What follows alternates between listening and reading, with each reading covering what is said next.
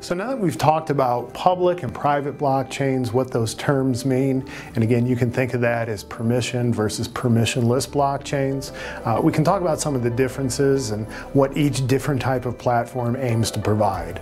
So public blockchains are really good for scenarios where protecting the anonymity of users is important or adds value to the solution, and they're really great platforms for solutions where all users should be treated equally.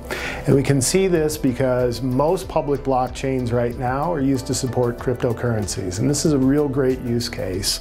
With a cryptocurrency like Bitcoin, Litecoin, Ether, etc., we don't want to have any permissioning or role-based access. Anybody should be able to own some Bitcoin, anybody should be able to trade it with anybody else, and it's not necessarily important that we know who the participants in any transaction are.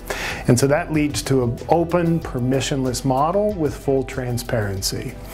This is very different in the corporate world, where we see private blockchains being adopted at scale because the concerns are the opposite.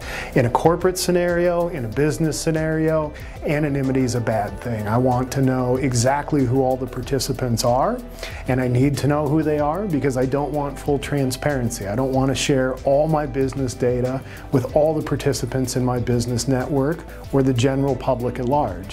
I want to control who sees what type of information under what circumstances, and I also want to control who's able to contribute that information onto the blockchain.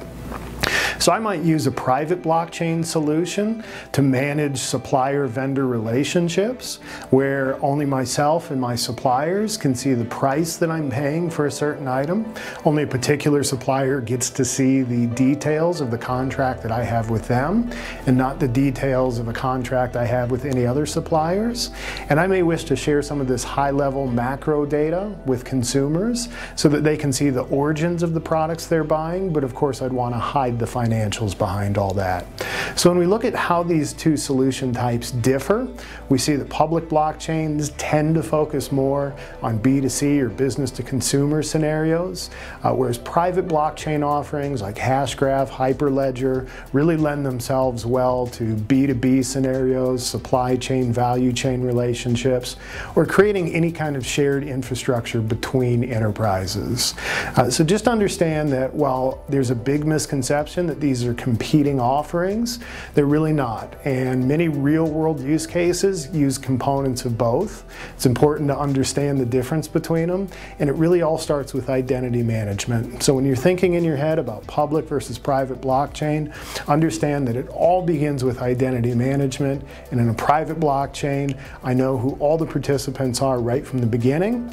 In the public blockchain, again, I don't know who those participants are, and that's not to say that I can't build a permission solution on a public platform, but myself, my architects, and my developers are going to have to develop the logic and the mechanisms behind identity management. So that's public and private blockchain, two very, very different animals. They serve vastly different purposes, and as you start to dig into a lot of real-world use cases, what you're going to find is many use cases make use of both types of blockchain integrated seamlessly.